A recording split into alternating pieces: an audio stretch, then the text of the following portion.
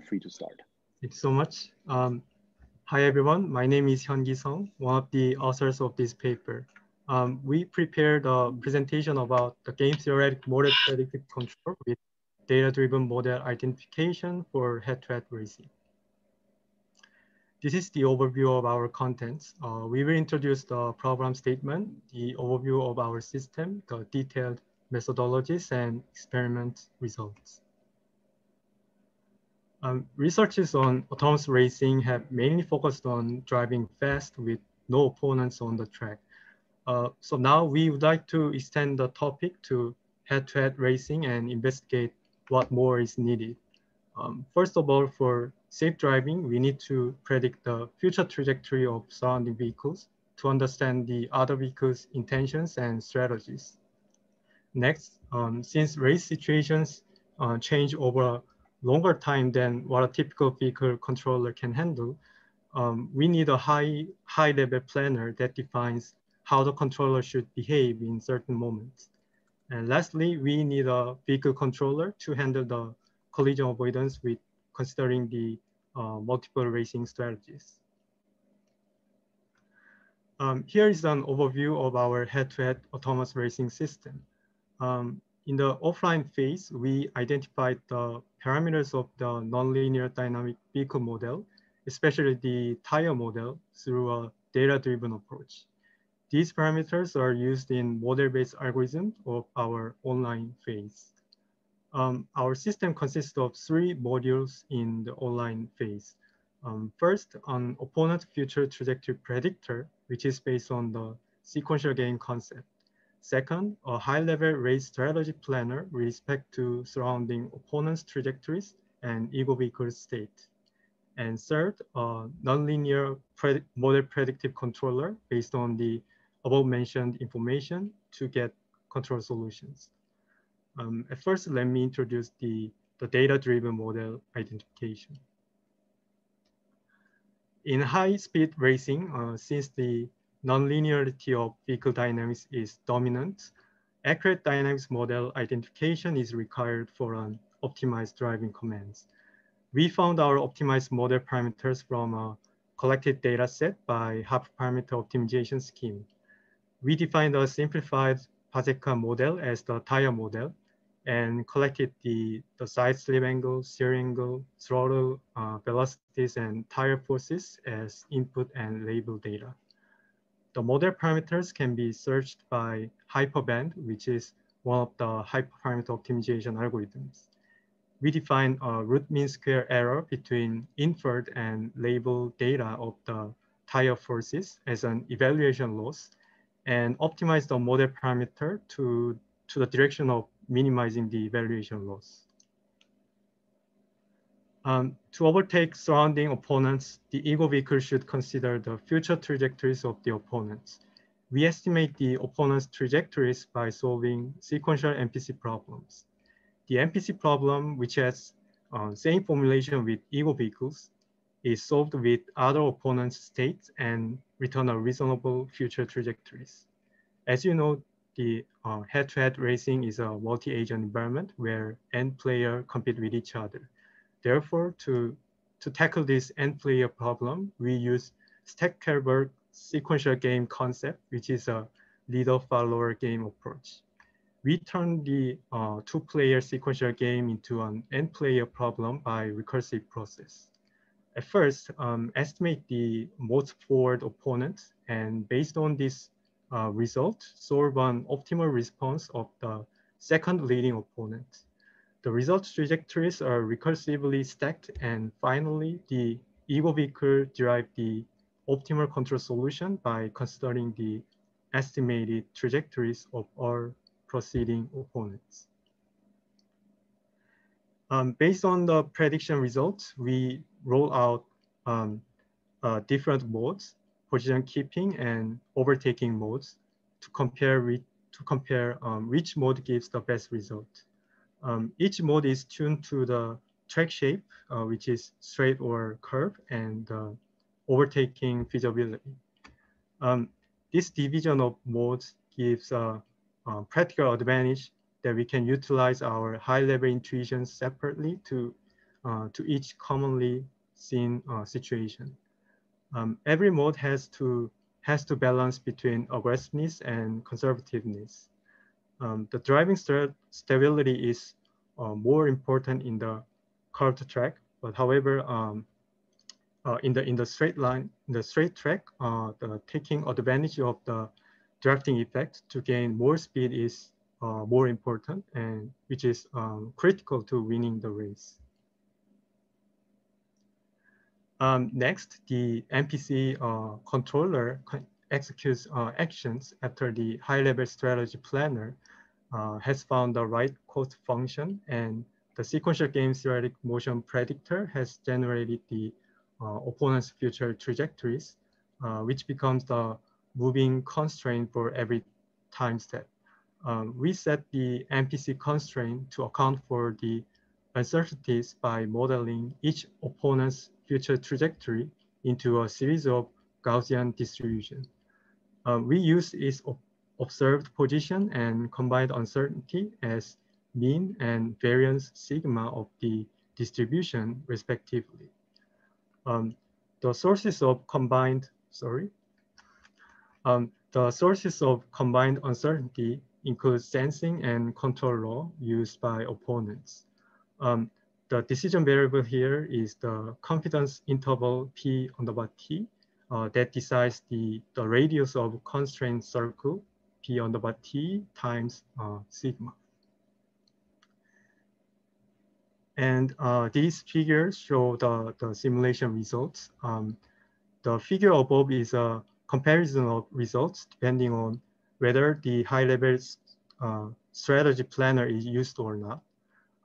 This scenario shows a situation in curved track when the opponent has similar speed with ego vehicle, where overtaking may cause worse lap time performance. The ego vehicle on the left figure, which is a green one, try to overtake when it is close to the front opponents, and fail to overtake and lag behind the opponents because the curved track requires a much higher relative velocity for the ego vehicle to overtake the opponent on the right side. But however, by using the high-level planner, the ego vehicle on the right figure, which is a blue one, can choose a position keeping mode with respect to the front opponent. The ego vehicle could keep a close distance with the opponent without any collision. The figure below illustrates a head-to-head racing with 4 players. As I mentioned before, the ego vehicle sequentially estimate the future trajectories from the most forward vehicles. And based on these future trajectories, our ego vehicle can derive a collision-free optimal MPC solution. And finally, there is a video related to the aforementioned experiments. In the position keeping mode, the MPC controller encourages the ego vehicle to keep the racing line rather than trying to overtake.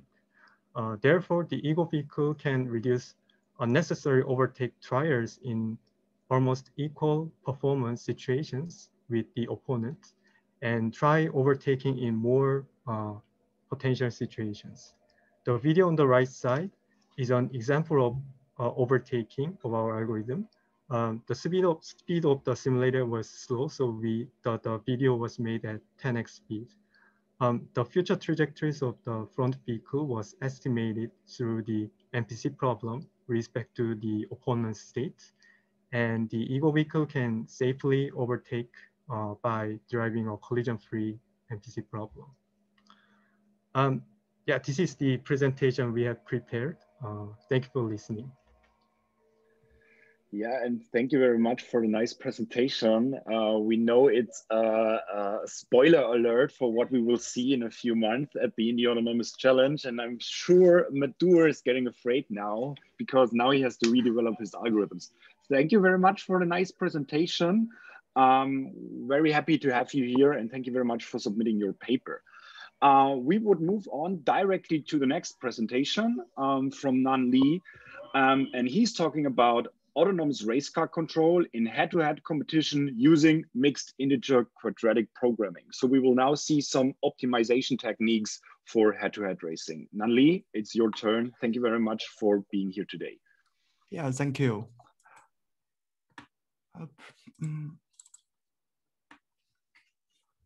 Okay, so hello everyone. I'm very happy to be here. I'm Nan from Telecom Paris, Institut Polytechnique de Paris. So today I would like to introduce my work on autonomous race car control.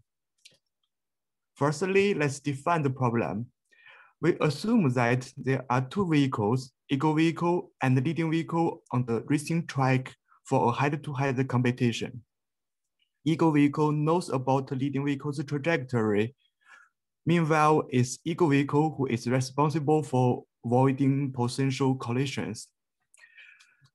There is an existing work which proposed a spatial NMPC method.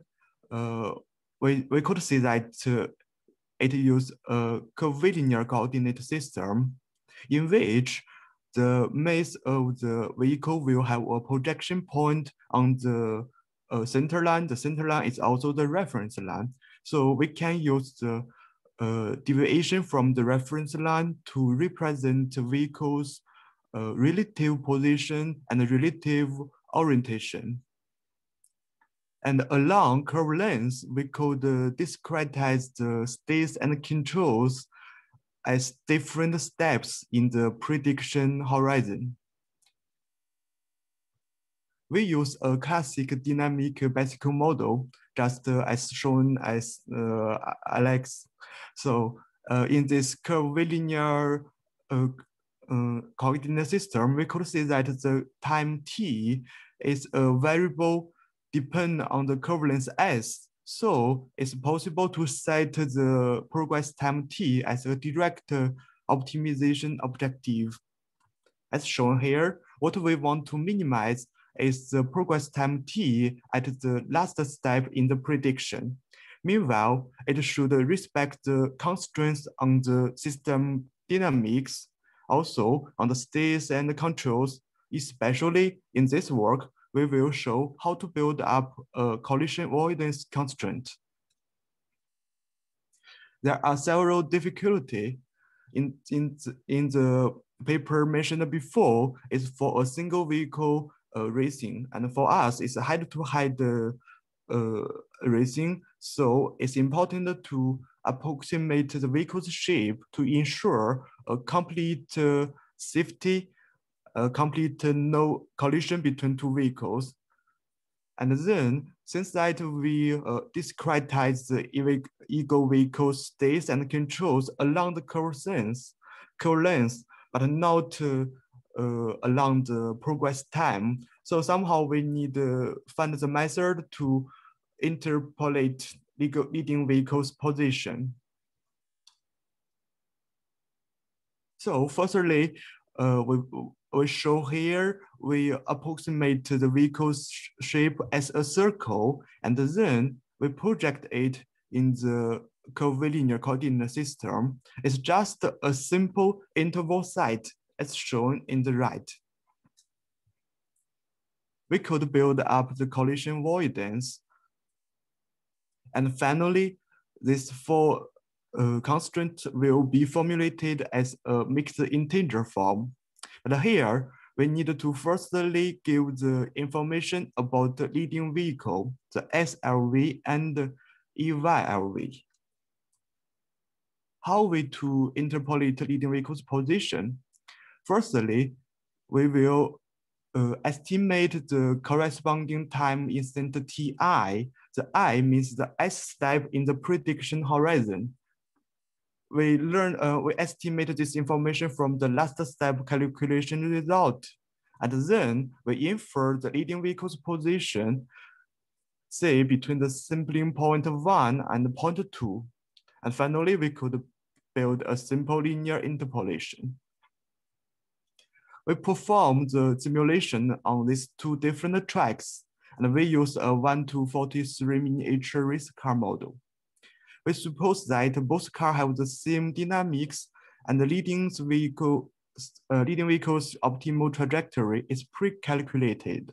This is for the simplicity. In theory, it can be estimated online. We use the Aikido code generation tool to generate the framework SQP. And we have a wrapper to call for MIQP solver in Goubault. The simulation is run on a standard laptop. In this table, I showed the result on both tracks. And as a baseline, we could see that this is for the single vehicle racing. And since that the head-to-head competition, the ego vehicle should take into consideration the potential collision, so it gets a worse lap time if we compare to the single mode. Meanwhile, if we use a shorter horizon, there is a risk of leading to the collision cases. If we increase the horizon length, we could see that we get a better lap time. Meanwhile, it increases a lot the calculation time. Here is an typical scenario. We could see that initially, ego vehicle is behind the leading vehicle. In the prediction horizon, it plans to right side overtake leading vehicle, and then keep the advantage until at the end, the ego vehicle situated at the left of leading vehicle. I have an animation to show this scenario. Ego vehicle is behind the leading vehicle. And now, right side overtaking leading vehicle. Now at left side, and finally, totally overtake leading vehicle. So we have seen the effectiveness of this proposed algorithm. For a short prediction horizon, it's possible to implement on a real-world car or on a real robot. But for a long prediction horizon, we find that it takes too long, a little too long to calculate on board. So we are thinking about several possibilities to overcome this problem. The first one is that we observed that when the ego vehicle tries to overtake leading vehicle, usually it takes successive decisions. For example, in the previous example, we see that the successive one-side overtaking. So by using this fact, we could simplify the decision combinatorics. And another possibility is to apply the structure of MIQP problem and maybe take the advantage of the hardware system. So that's all. Thank you for your listening. Yeah, and thank you very much for this nice presentation. Optimization techniques, I think we will see a lot today. This is one interesting approach how you solved it. Thank you very much for your paper and the presentation. Thank you. Now we move on directly to the next paper. It's from Yunlong Seong, and we are talking about reinforcement learning for car racing and overtaking. And first presentation today where we try to solve the autonomous racing problem just with machine learning techniques. Let's see how it worked out. Yunlong, it's your time to present. Thank you very much for being here. Okay, thanks for the nice introduction. Let me share my screen. Do you see my presentation? Yes, we can see it and can hear you loud and clearly. Okay, thank you. So my name is Yunlong Seong, and I'm currently a PhD student at the Robotic Intersection Group led by Davide Scaramuzza at the University of Zurich. And today I would like to share my work on reinforcement learning for car racing and overtaking. And this is a project joined together with Sony. So in this project, our goal is to develop autonomous racing and overtaking system in Gran Turismo Sport. And Gran Turismo Sport is world leading car simulator and also a video game for car racing. And it is a unique platform for testing autonomous systems because it allows simulating like very high fidelity race cars and also race tracks. In addition, it also allows us to compare the performance of our autonomous system directly against professional human drivers. And as you can see in previous presentations, this autonomous racing system can be solved using classical approaches. And classical approaches generally decouple the problem into sub-modules, which consist of state estimation, planning, and control. And it has achieved great success in controlling the physical vehicle at high speed in the real world. However, it has some limitations. For example, for the planning, if you want to achieve online planning, you have to make some simplified assumption about the physical vehicle dynamics. And for the control, if you use optimization-based approach, it can be computationally expensive, where you consider very high fidelity dynamics. And in robotic research, there's different line of research which focus on end-to-end approach for this problem. And the main idea of the end-to-end approaches is to develop to train a neural network policy, which takes whatever observations the robot can observe and control the vehicle directly.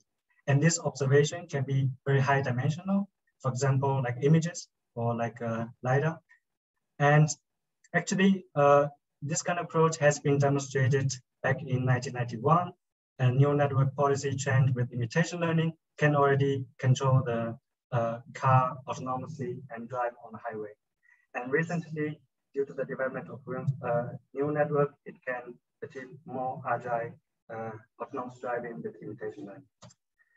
And in this work, what we are focusing on is to develop an autonomous system that can drive faster than human experts. So, because the goal is to drive faster, so we don't want to make any simplified assumption about the system dynamics. And also, we don't have the demonstration available, which can already outperform human experts. And that's why we just decided to use reinforcement learning. And the power of reinforcement learning is it can combine with neural networks. It can leverage neural networks for high dimensional states. And it does not require like the demonstration or simplified assumption for the system dynamics. As you can see on the right-hand side, this is like very standard reinforcement learning framework, and an agent tries to solve the task by interacting with the environment without knowing the system or the environment. And it maximizes accumulated rewards and hence can optimize the policy, hence can optimize the parameters of the policy. And for the autonomous racing problem specifically, the goal is to minimize the time. But this time is very sparse signal. If you minimize this time directly, it can be very challenging because only upon finish one lap, you can get one variable which matches how fast you are along this track. And instead of minimizing the time directly, what we do is maximize the progress along the centerline projection. This has also been done in the literature. And we formulate the autonomous racing problem as kind of cost progress maximization problem. As you can see on the right-hand side, which shows the projection of the current car position on the center line of the track. And by maximizing the progress along the center line, we can achieve very fast and agile driving. And we train a multi-layer perception policy, which can map the observation directly to the control commands.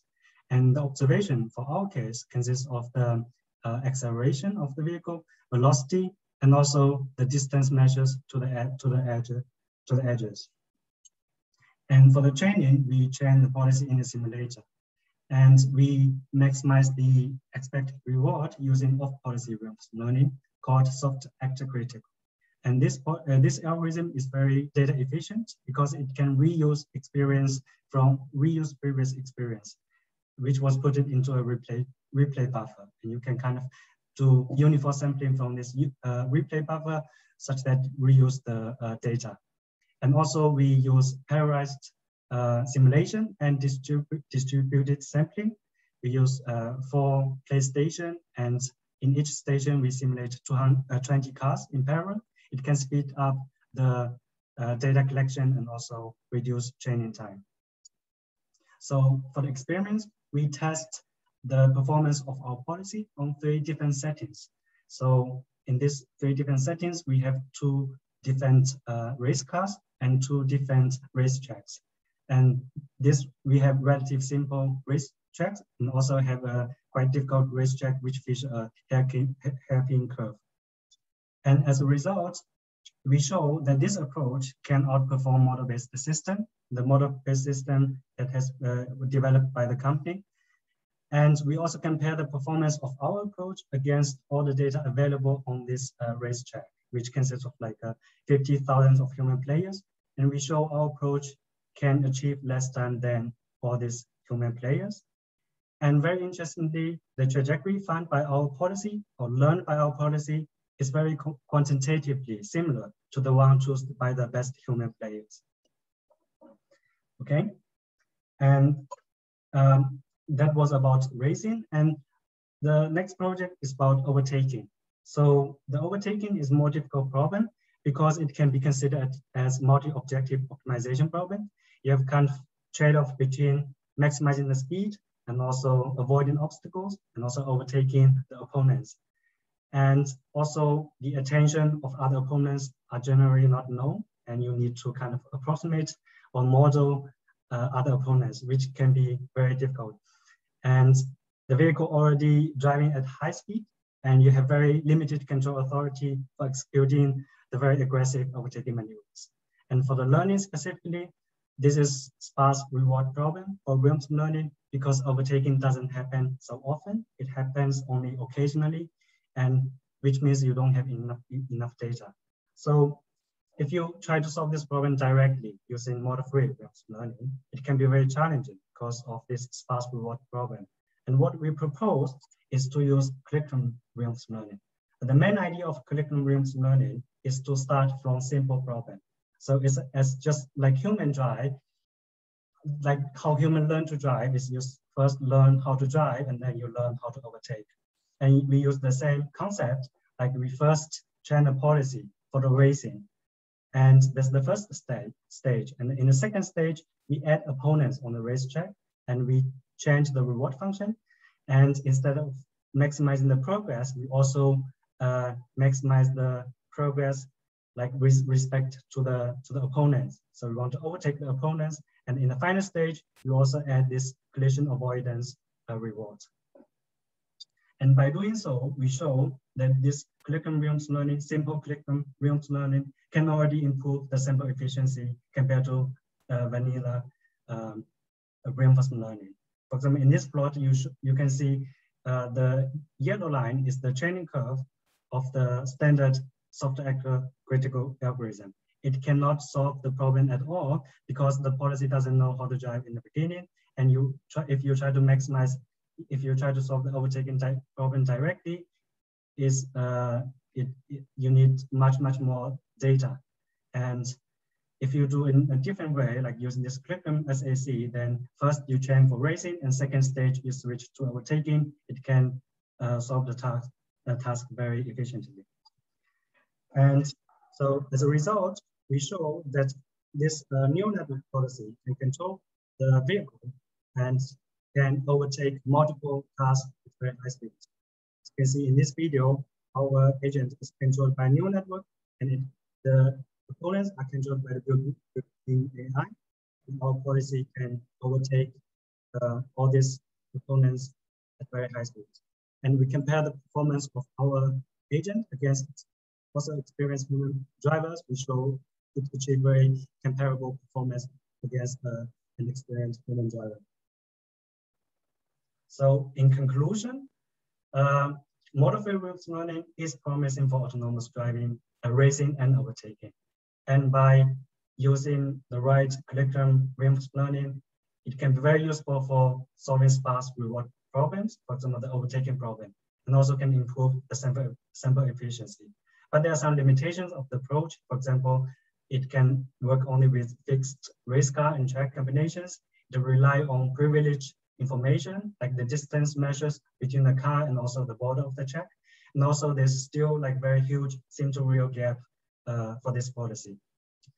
And thank you for your attention.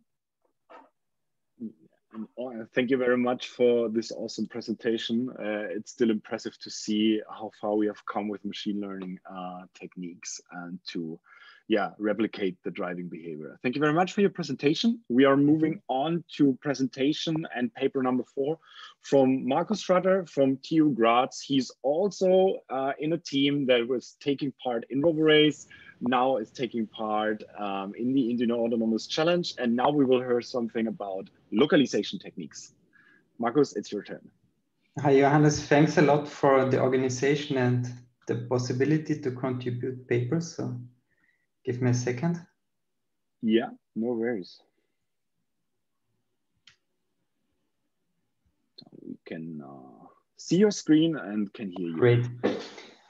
So in the next 10 minutes, I would like to talk to you what we did with a LiDAR in our first RoboRace season in the year 2019, the RoboRace season Alpha. But first of all, who are we? We are a racing team located in Austria, in Graz. Currently, we have 10 team members, and they are from 2 organizations, from Graz University of Technology and from Virtual Vehicle Research. And our team has together one big goal to test our algorithms at the limit. And currently, RoboRace gives us the opportunity to do that. So what are you going to hear in the next 10 minutes? We used the LiDAR 2 years ago for 2 approaches. The first one was to map a whole racetrack in a short time. And the second approach was to do a LiDAR-based localization. So how did we do that? We used for the map generation and localization a LiDAR, which you can see here on the top image on the right. This is a LiDAR from Oster with 64 layers. It scans 360 degrees around. And below you can see where the sensor is mounted. It's mounted on the top of the car and delivers with a high frequency measurements. First of all, I would like to show to you the final result. So you can see the racetrack mapped from front. So the red dots are the point cloud, which were generated offline. And then you see the vehicle driving, and the white dots are the live measurements from the LiDAR, and the vehicle follows a white line. This is the generated optimal racing line. But of course, our vehicle didn't drive that fast. So this is, I think, speed up to 8 times or something like that. So what was necessary to achieve that? In the first step, what we are doing is we are creating a point cloud of the whole racetrack. So we start in the garage, we drive out with the vehicle and just record data. So we record vehicle data like velocity, accelerations, LiDAR data, map the whole track and drive backwards to the garage. And then offline, we are generating a point cloud. And therefore, we are using components from AutoWare. We are using the NDT algorithm, normal distribution transform algorithm. And below, you can see the pipeline. So we get data from the driver, and then this data is then used for the NDT mapping algorithm. And then the output is you get then a whole point cloud of the area. This point cloud is then used for 2 things. The first thing is then for generating the track layout. So what we are doing is we are mapping the racetrack, or this days we map the racetrack. We map the racetrack by our own. So what we did is we used this point cloud there's a lot of information inside, and we just generated the left and the right borders of the racetrack by hand. So we just used, I think a lot of you know the tool Arbis in RAW. So we had just clicked with a mouse the borders, and then we had the border. So also we thought a lot how we can do this. Can we do that automated? But then we also thought, okay, there are a lot of different racetracks. There is grass, there is concrete, there's asphalt, there are walls. So it's not that easy task for a simple problem. So in the end, we just clicked the borders by hand. And then in the next step, we generated a racing line. And therefore, we had also 2 steps. The first step was to generate a reference line. So what you can see here on the right side, this is a picture from a racetrack in Hungary. So the black lines are the clicked borders by hand. And then we generate a reference line. One of our team members, Yasmina, she wrote a nice paper about how to create a reference line. You can have a look on that. And then we use this reference line and the borders to generate the optimal racing line. And therefore we use the tool from the guys from Munich. You can also have a look on their papers. It's quite nice written, and also the algorithm, this works very good. And with this approach, we generated more or less our racetrack for the racing. So how does then the final product look like? The colored dots are the 3D point cloud in a centimeter accuracy. And then we have the left and the right border, and then we generate our racing line, and this is then used for the competition. So the first part was the mapping, and the second part now is the localization. So what we are getting is we are getting from the LiDAR with 20 Hertz measurements. And in the first step, we are doing a LiDAR distortion compensation. So you need to think when you drive quite fast with a LiDAR and the measurement takes like 50 milliseconds and you drive with 150, doing one measurement, you drove quite a huge distance. And also when you have curves, you have a lot of motion in your LiDAR point cloud. Therefore, you can have a look on the paper from Tobias. He wrote how we solved that issue to have a motion compensated point cloud. And then this point cloud is used in the next step. It's downsampled because we can't use all point clouds. This would need too much computing power. And then we have the NDT algorithm, and then the NDT algorithm uses the downsampled point cloud with the before offline generated point cloud for the localization. So in the end, we get a position of the car and also a three-dimensional orientation with the frequency of the LiDAR. And this output is then used for the low-level control as an input that the vehicle knows where it is. So how does this look like? So here you can see then the localization in the 3D point cloud. What you also can see quite well is that the LiDAR gives a lot of information about the material. So you can see here what's asphalt, where is a wall, where are buildings. So you can use that information quite well for the map generation.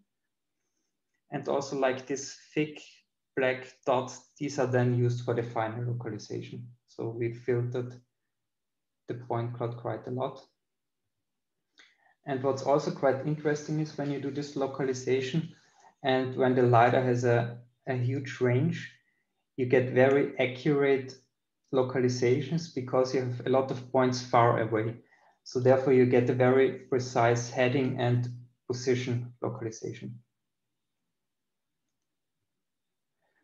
And finally, I would also like to show to you some results from one training, because during a training we were allowed to use GPS. And this is like the error from our LiDAR localization to the GPS system with a centimeter accuracy. And you can see here on the histogram, so this is like our localization error, and the most time it's below 20 centimeter.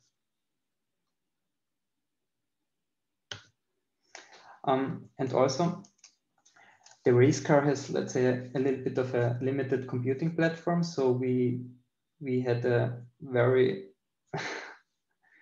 we had a lot of issues with the CPU. So we also needed to tune a lot on the algorithm to be able to run it on real time and to have a stable localization. But in the end, it worked quite well. And also we figured out when we have strong steering maneuvers or high accelerations that the NDT needs much more time for conversion, but still in any case, we still had every time a stable localization. With this approach, we achieved two good results. So on our first race, we had the second place, and then on the second race, we had our first victory. And here I have a short video that you see how it looks like. So this is a recording from a training session. And you see like the colored dots are the live measurements from the LiDAR, and the gray dots in the background, this is the 3D map of the area.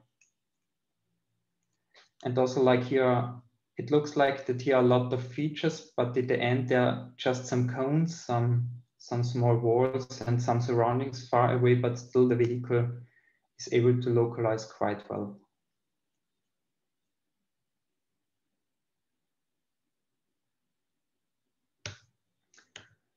So this was my presentation. Thanks a lot. And afterwards, I'm of course open for questions. All right, Markus, thank you very much. And now we see some real results and the struggles with real hardware when it comes to bringing your algorithms to real hardware. Then you have to take care of that. Thanks again for your presentation about localization. And we're moving on towards the next presentation right towards. And it's from Trent Weiss. He's working with Madhur together, and he's now telling us something about the next deep learning algorithm. He wants to show us something towards multi-agent autonomous racing with a deep racing framework. Right. Share my screen. So we can hear you and we can see your presentation. Excellent. Thank you very much. All right. Hi, everyone. I'm Trent Weiss. I'm one of Madhur's PhD students. So I'm going to talk to you a little bit about towards multi-agent racing with our deep racing AI framework. And I normally start these talks off by motivating why racing is an important problem, kind of from first principles. But I mean, this is a workshop on autonomous racing, so pretty much everybody is on board with that. So I'll instead just say that racing presents an opportunity to achieve what we call safety through agility, which is the ability to operate the vehicle at the limits of its control and with large control deltas between you and the other agents around you. And then if we can solve that problem, kind of stepping the problem back down into more structured day-to-day driving, as other speakers have talked about, is a little bit easier. So towards that end, I'm gonna talk a little bit about our deep racing simulation framework. And there's a lot of work in autonomous vehicle simulator, but rather than build one from the ground up, we decided to leverage the decades of research in video game environments. So we're using the F1 series of Formula One racing video games and turning them into a simulation environment for autonomous racing. And what's nice is this game outputs a stream of UDP packets that contain all kinds of state information about what's happening in the game. Where the other cars are, where the ego vehicle is, and all their control actions. So we've wrapped this into a simulator where we can both screen grab the rendered images from the game, as well as capture all these UDP packets and use them to build an end-to-end machine learning algorithm for actually racing closed loop within this very photorealistic and physics realistic F1 game environment. And we've got some pretty interesting work for we've used this to develop a model that predicts Bézier curves for the car to follow and achieved near human performance within the F1 game. But we want to move beyond just this single agent environment and talk about multi-agent racing. So as other speakers have talked about, racing would be a lot easier if it weren't for those pesky other cars in the way. So towards that end, if we want to do a multi-agent racing setup, first we need to be able to detect where the other agents are, right? If you're racing blind, there's basically no hope. And unfortunately, the F1 game, although it outputs the geometric information about where each car is on the track, it does not tell us how those 3D points, within the ego vehicle's coordinate system project onto, the 2D image plane of this kind of virtual camera we've set up. There's no camera sensor being simulated, but we're taking the screen grabs, coming off the F1 game as kind of a virtual camera.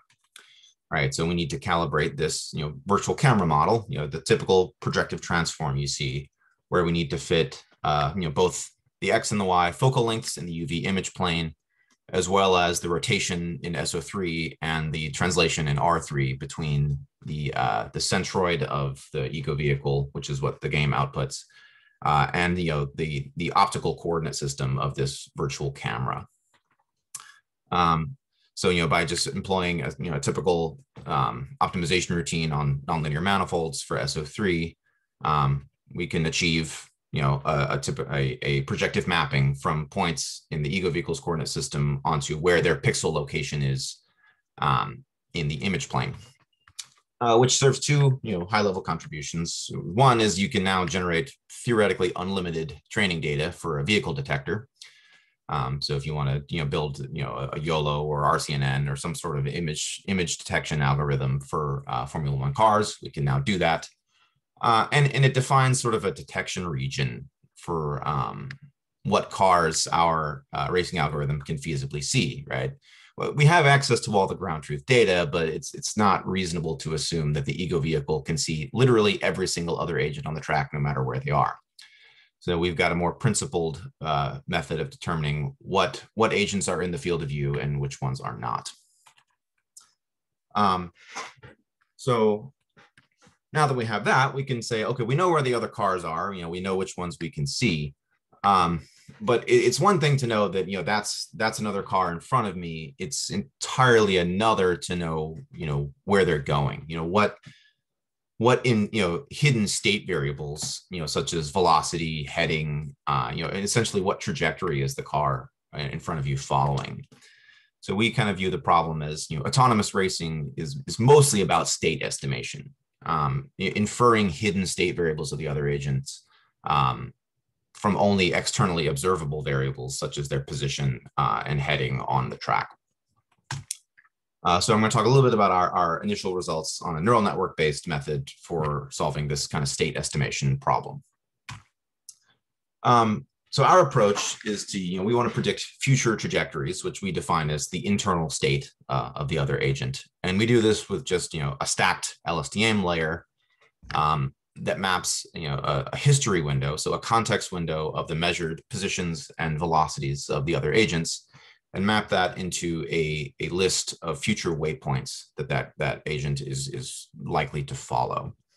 And we use this, ground truth data that we get out of our, UDP stream from the F1 game.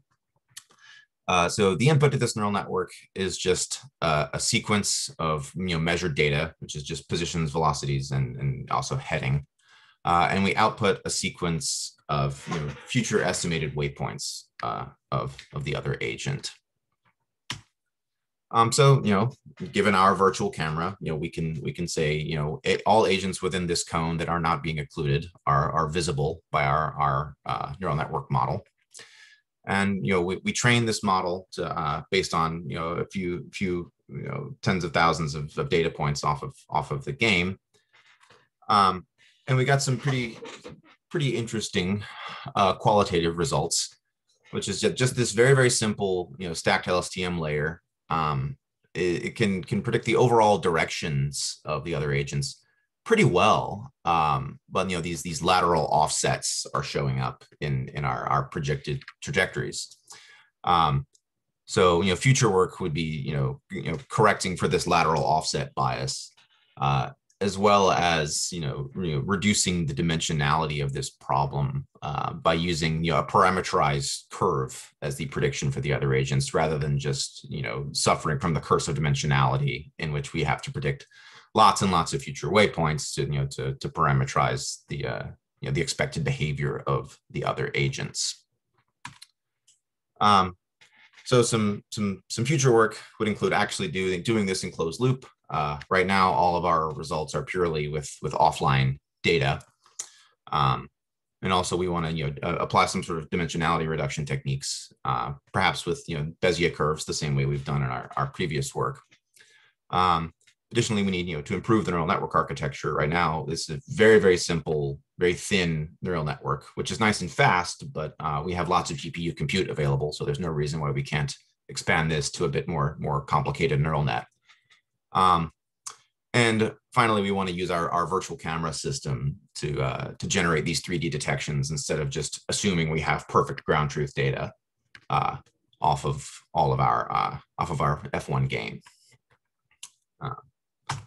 So thanks for your attention. Yeah, relatively short presentation.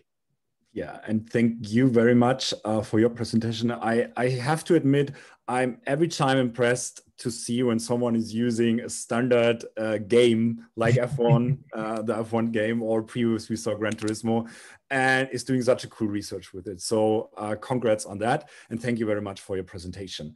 We're moving on to our last presentation for this section only. And it's from Matthias Schmidt and Qinglong Su, and they are talking about control-informed design for the IAC, the India Autonomous Challenge, autonomous race car for operation at the dynamic envelope. Thank you very much for being here today, and have fun with your presentation. Well, thank you, Johannes. I hope you can hear me fine. We can hear you and can see your presentation. So I'm here on behalf of a larger group of Clemson, and the title is a little bit long when I look at it right now, but I'll tell you in a second what we're actually going to talk about. So thanks to all the previous speakers, I think we know what the IAC is at this point. The India Autonomous Challenge, it's its first ever head-to-head autonomous race, and we have a lot of the competition teams here in the audience. The one thing which was not mentioned about the IAC until now was something very simple. The IAC is an algorithmic competition. It is not about who builds the best autonomous car, who can set up a car in the best way, who can solve the aerodynamics, who can engineer a car. That is not what the competition is about. It's an algorithmic competition. That raises the question, if everybody focuses on the algorithmic portion, who is building the car? And this is where the Deep Orange team at Clemson came in. Deep Orange is here at Clemson University's Department of Automotive Engineering is our flagship program in which we take our master students each year.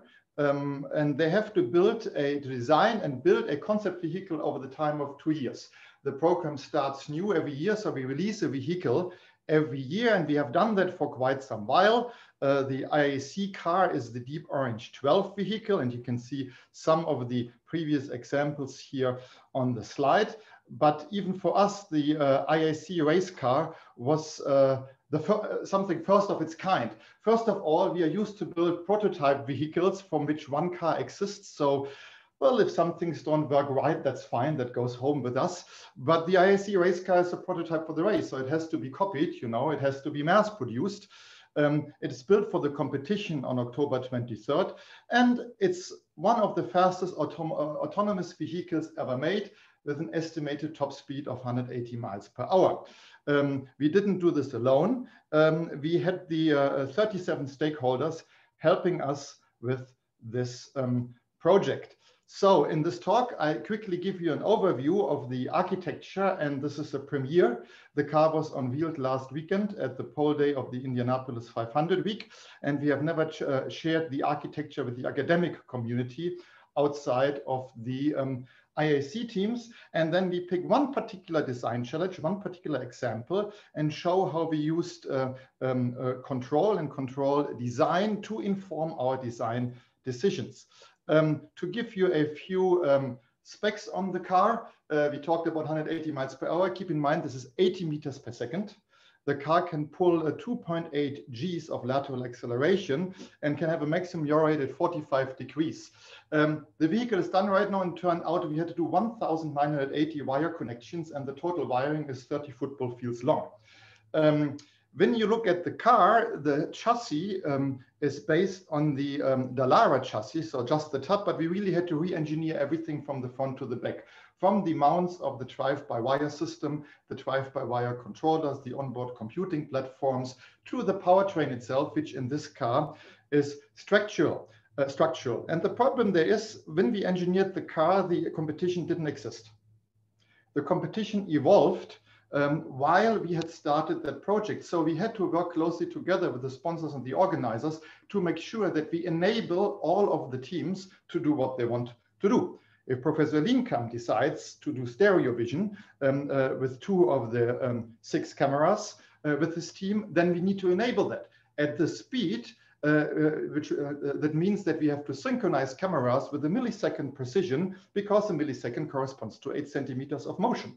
So we had to account for all of these things while we designed the vehicle, and we even had to define the race rules and communication protocols, because none of that existed at the start of the project. I'm going to show you here right now an overview of the resulting architecture. It looks complicated, and it is, but I'm going to work you through it. You can see like a variety of different layers here. And the first thing I want to point out is this green box here. This is the autonomy computer. The autonomy computer is one computational platform by AD-Link, and that's the only part the competition teams will touch.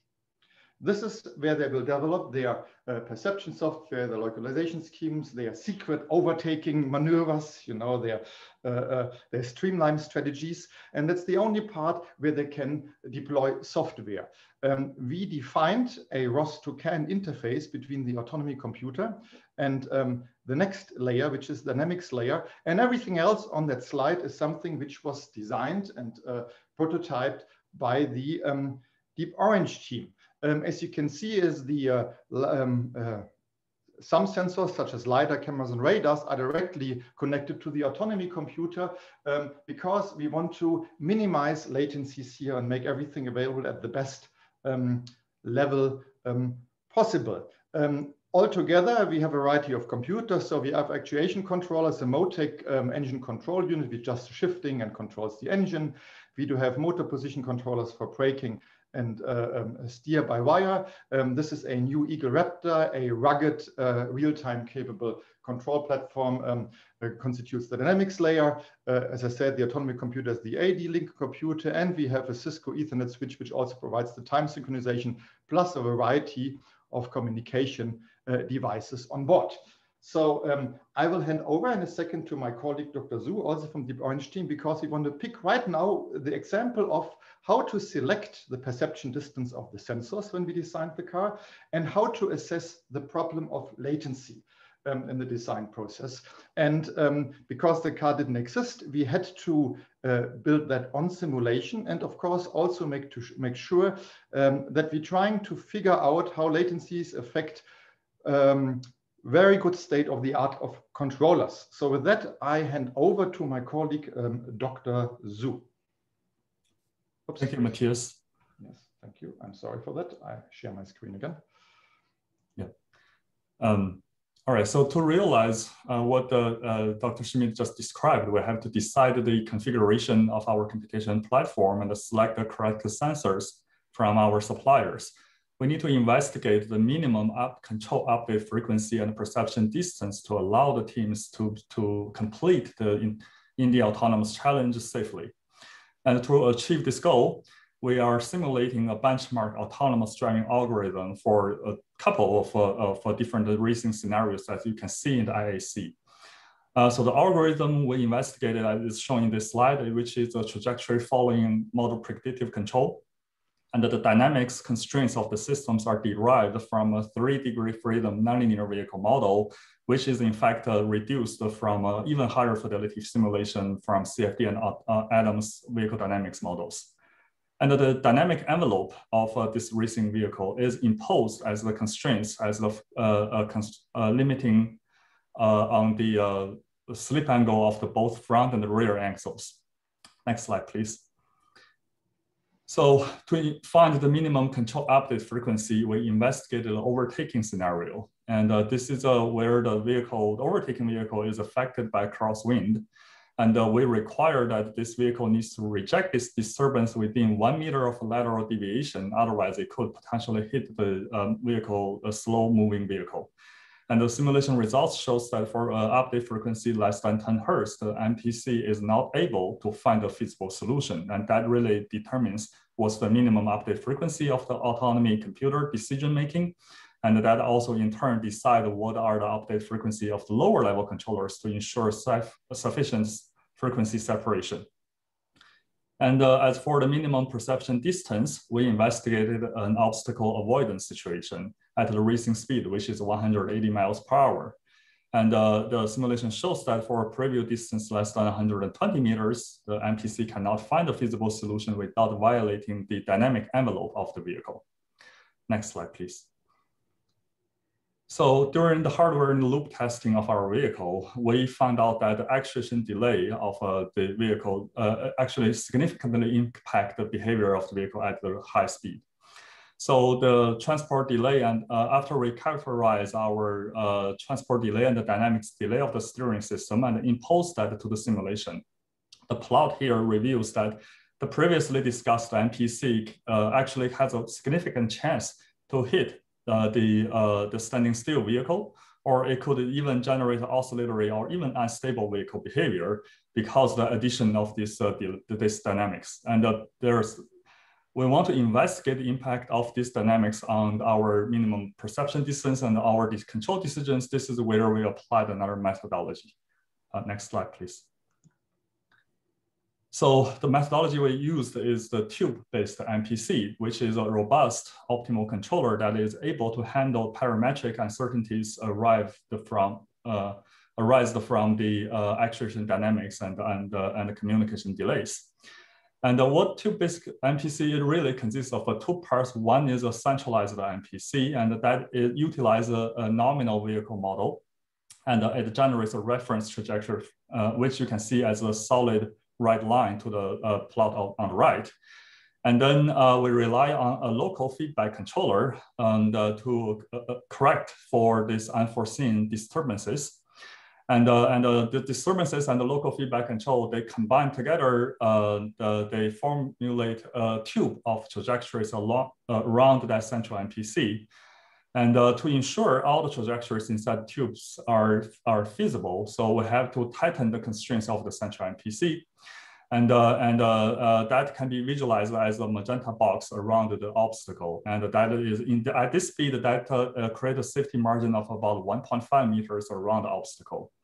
And because the obstacle is larger, that means the MPC requires a longer perception distance to find a feasible solution. And at this speed, the increase of a distance is about 20 meters. So this is a very quick overview of a very technical session on our side. And with this, I'll turn it back to my colleague, Matthias, to wrap up our presentation. Thank you. Well, and this also brings us to the last slide. So thank you for your attention with a very short presentation here. As every team knows, we can talk for hours about the car, as they have probably witnessed in our virtual design reviews. The last thing I want to say is this entire thing was a huge team effort, not just only about the Deep Orange team, but also with all of our stakeholders involved, in which we worked together in countless meetings and sessions and in defining software interfaces, update frequencies, and everything which was necessary to get that car running, which today is actually introduced to the competition teams in parallel to our workshop. Awesome. Thank you very much for the presentation. I think everyone is looking forward to the Indy Autonomous Challenge and when we see the car in action. Thank you very much. All right.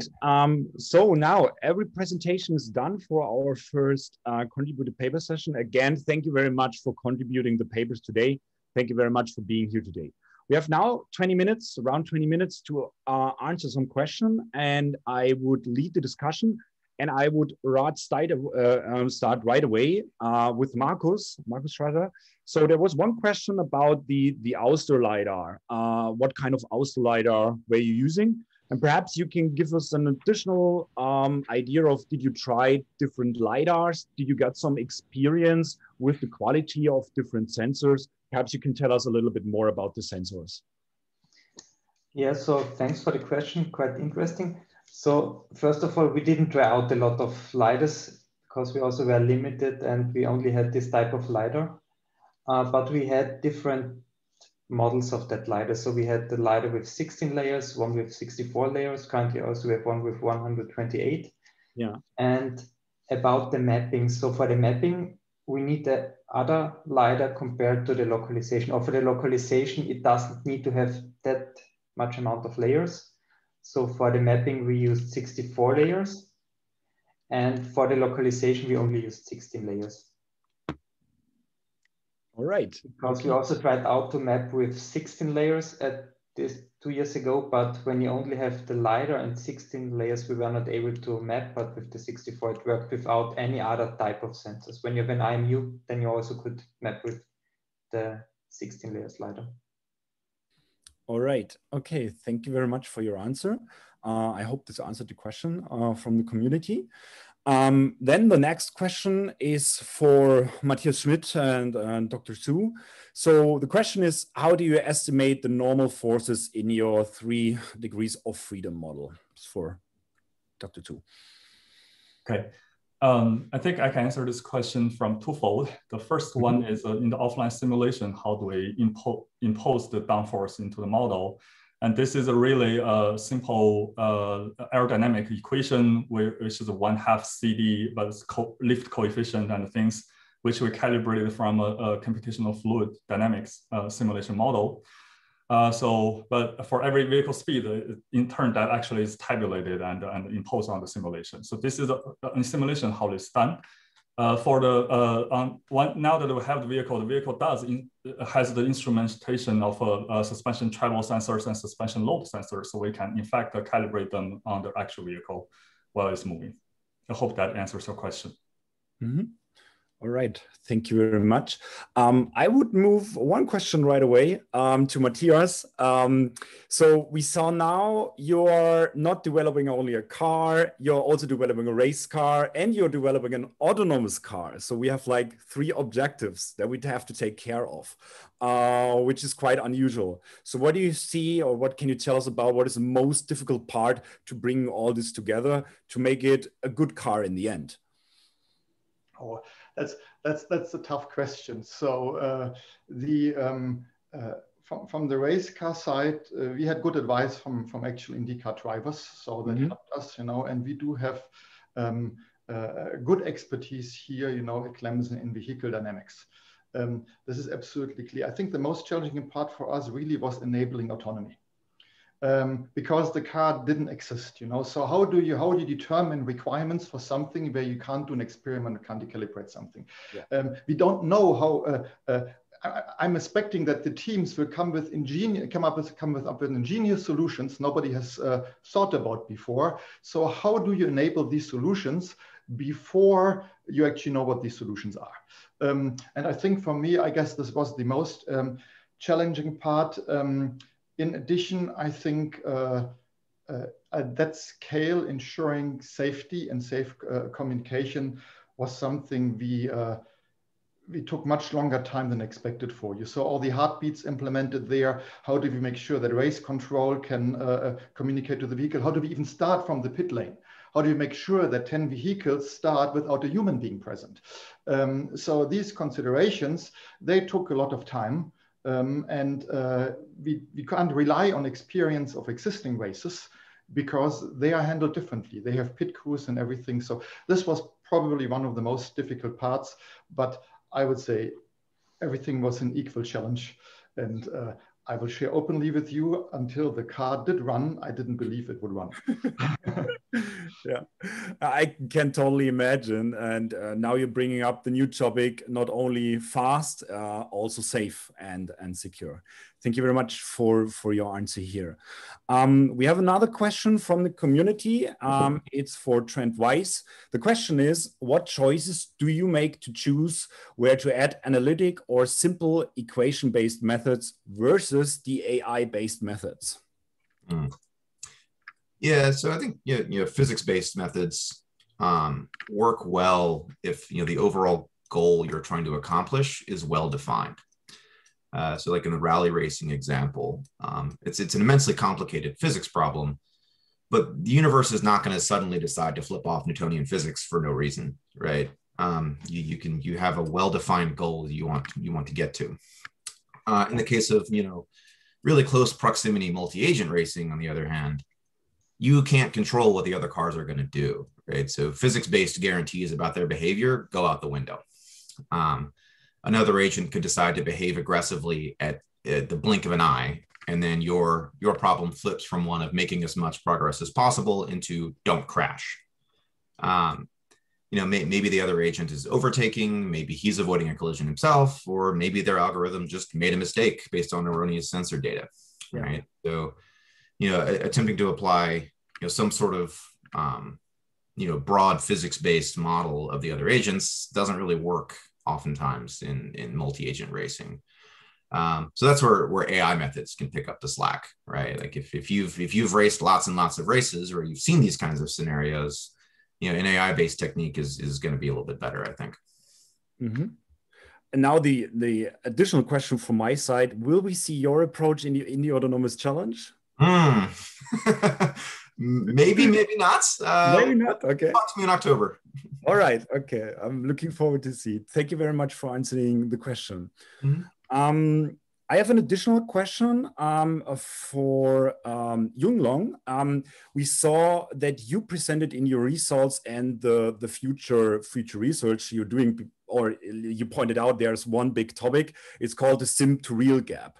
Do you have plans working exactly on this topic and bringing your model to the real car? And do you know or have some idea how to transition this gap? Yeah, thanks for the question. So for the short term, we don't really have like the infrastructure to test on the real system, but there are some approaches that can be used for solve this sim to real gap. For example, like domain randomization, and also combined with like very high fidelity simulators. And what we are working on, not instead of like autonomous car racing, but we are facing the same problem in autonomous drone racing. And there, what we do was like we use the same approach to find the time optimum trajectory for the drone racing. And then with this trajectory, we check it with the model predictive controller, and it can achieve near time optimum performance. So I think for the car racing, it can be very similar. Like you can use this learning-based approach to find the time optimum trajectory combined with very high fidelity simulator. And this trajectory can be computed offline, and then you check this trajectory with some model-based methods. All right, thank you very much for answering this question. We had one question in the chat. It's pointing towards Hyunki and Nan Li. I think you can both answer right after another. You answered the question already in the chat, but I would like to re-ask it here. So how did you both model the leading opponent's driving policy, and what are your thoughts on interactive and defensive opponent driver models? Perhaps Hyunki, you can start, and then we're moving on to Nan Li. Okay, thank you for asking a question. We assumed the leading vehicle would follow the same policy as the ego vehicles one, and we thought it could be an estimation of the best response of the leading vehicle. Okay, thank you. Nan Li? Yeah, thanks for the question. In fact, in our work, we have assumed that leading vehicle perform optimal controlling. So the leading vehicle, it doesn't take into consideration ego vehicle. So technically, there is no interaction considered in our work, but I think it's very interesting topic, and I have seen a lot of works in the literature for taking on consideration the game theory learning method. I think it's very interesting. Yeah, thanks. Yeah, thank you for your answer. We have one last question in our Q&A session. I see Matthias is already answering, but perhaps Matthias, if you would like to, can you answer the question, is there a GPS signal available in the Clemson EIC car? And what's the accuracy of the GPS? I think the people would like to see if there is the possibility to localize with GPS only in the car. Yes, absolutely, Johannes. And the answer to that is yes, not just GPS, but we have two redundant systems based on the Novotel PowerPlex. So two systems which contain differential RTK corrected GNSS. So IMU magnetometer fusion with RTK correction in GPS and differential signals. And both systems are locally on top of each other to provide redundancy.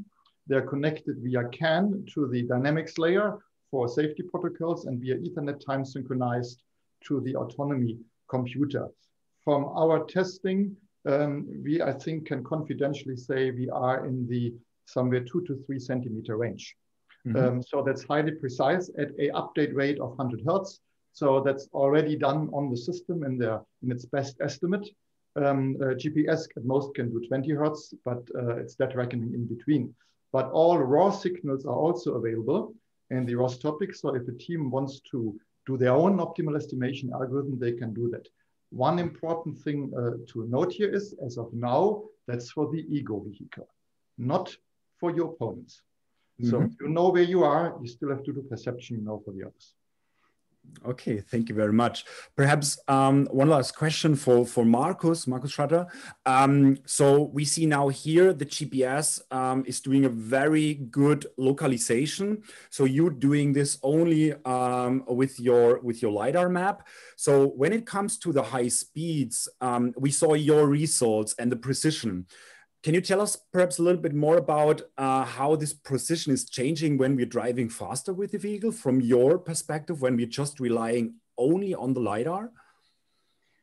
So until now, we only tried out the LiDAR up to 150 because we were not able to drive faster somewhere. Yeah. But what I personally would expect that it also would work when you drive faster. But of course, the accuracy wouldn't be that good anymore. But still what you need is to have, so like, the LiDAR measurement, you get only every 10 or 20 Hertz, depends on the LiDAR. But in between, you also need to do a sensor fusion with your IMU and your odometry to estimate where you are. And this needs to be then as an input for your LiDAR localization, and this must be good. Yeah. So also then LiDAR localization is possible at high velocities. You only need to consider that point. All right, thank you very much. So we are absolutely on time. If there is no question from the panelists, from the community, I don't see any more Q&As here.